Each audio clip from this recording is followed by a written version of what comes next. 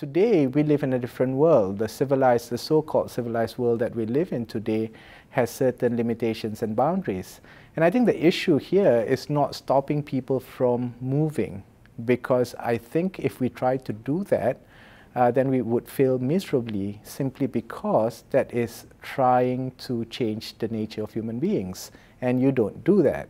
What you do is you actually have to challenge, some of the concepts of nation state and how we look at territories, boundaries, and how we can include communities so that we all can, flourish together in a set of economy or one economy, for instance.